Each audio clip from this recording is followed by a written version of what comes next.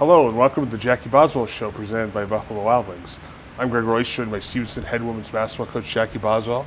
Coach, we're getting down towards the end of the season, and your team's been kind of up and down over the last several weeks, but obviously, it's crunch time. There's 4 games left, and you're still in position. You're fighting for a playoff spot. So just talk about how the season's gone the last couple of weeks and kind of the outlook, going into this home stretch here.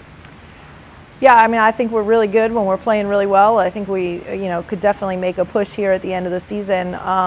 Just have to still find a little consistency. I think nothing's been easy for this group this year from the beginning, and I've seen us fight through a lot of different things. So I'm very hopeful that we can take these last 4 games and fight through those and get us a good spot where we think we should be. Yeah, absolutely. As a coach, has one of the encouraging things is that the talent's there. You know that when they play well, they're as good as anybody in the conference. But obviously, that consistency is what you've been fighting kind of all year. And how do you and obviously we're late in the season, but how do you maybe try to develop that and kind of remind them that, hey, when you guys play well, you're the best there is, or one of the best. I think it's an everyday mental commitment. Yeah. We are as good as those sophomores are. They're still sophomores. Right. They're really young, and so I think it's a mental commitment every day that us as coaches have to make sure that we bring with them every day and kind of remind them, because athletically and talent-wise, you're right. I think we're as good as anybody in the conference, and got to give our conference credit too, as good as they are. Everybody's giving people a run for the money, and you have to come and play every day. And when you have to do that for as long as the season is, I think it does become more mental than physical. Yeah. So we're just trying to find different ways and different unique things every day at practice mentally to get us ready.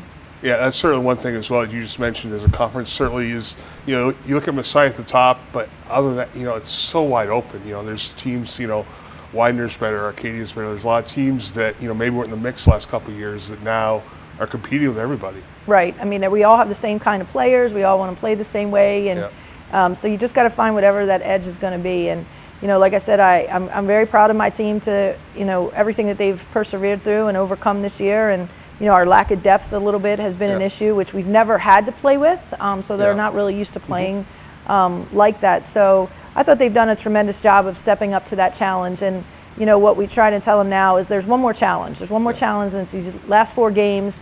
Let's get to where we want to get to, and let's see what happens. Yeah, absolutely. Shifting gears just a little bit, a couple of weeks ago, senior Johnny Curry scored her 1,000th career point.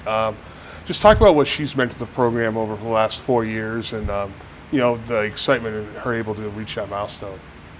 Yeah, what she's meant to us is, she's come in and exceeded all of our expectations. We knew that she could be a really good player, and for the first 2 years, she's kind of following Sarah Tarbert, and then last year having to step up a little bit, and that's a very uncomfortable role for her. I don't think a lot of people know that about her, but she would rather defer all the fame and all the glory and everything to someone else. She wants to win, but she's just very humble, and I'm just really happy for her that she was able to persevere through everything these last couple of years and really come out on top with that 1,000 point, because that's not easy to do at all. And she's definitely in an elite group with the Stevenson alumni, and just really excited for her. That was a fun night, and I hope she enjoyed it as well. Yeah, absolutely.